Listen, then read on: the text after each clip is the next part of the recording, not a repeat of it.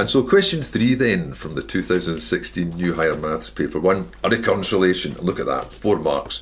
Couldn't get easier. You might think, oh, get the value of U4. That's going to take a bit of plodding, working your way up to that, but no, it gives you U3, so you're just 1 away.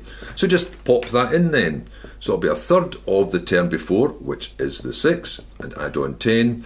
Third of 6 is 2, 2 and 10 is 12, and there you go.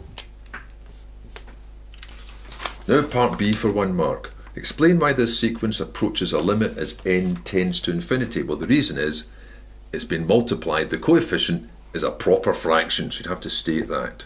Since 1/3 is a proper fraction between 1 and -1, that means that un will approach a limit as n tends to infinity. It's only the 1 mark. There's various things you could write down, but the important bit is this part here. It's a proper fraction. And stating this, not just putting something ambiguous down like an A.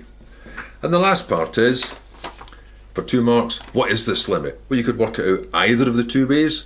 In the last year exam, they had them both down, so you could either just go straight in with the formula, b over 1 minus a, b being the 10, a being the third, so it's 1 minus a third, and then multiplying everything by 3, or whichever way you choose, you'd have 30 over 3 minus 1, 30 over 2, which is 15, so the limit's 15.